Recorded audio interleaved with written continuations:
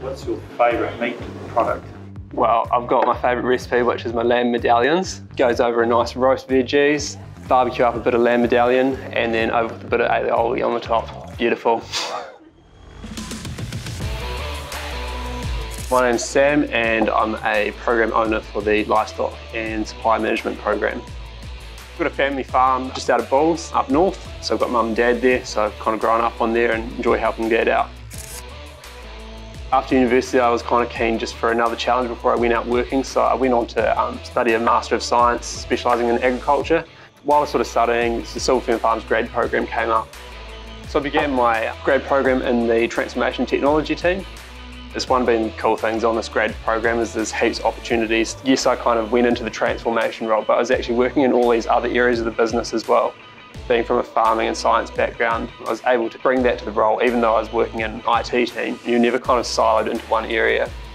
For one of our projects, I was assigned going out into the field and actually finding out a lot of the challenges some of our supply chain and livestock teams were facing, and then coming back and actually presenting to some of our leadership team what their ideas were around solving some of those. Thanks everyone. Just got an apology from KP. Just doing a few issues in their team at the moment. I guess coming into a grad position, it was also quite daunting. Coming with a lot of really capable people as well. It took me those first few months to understand you don't have to outcompete anybody or anything. It's just about truly being who you are and just kind of chipping away.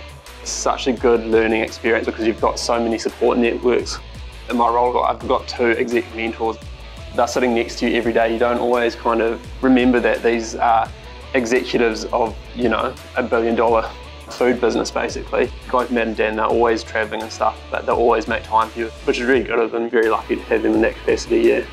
So it's a really great opportunity both to have a bit of fun, but also build your brand profile. You can really craft your own sort of pathway, and it's really because of the people here that allow you to do that. It is a really down-to-earth culture.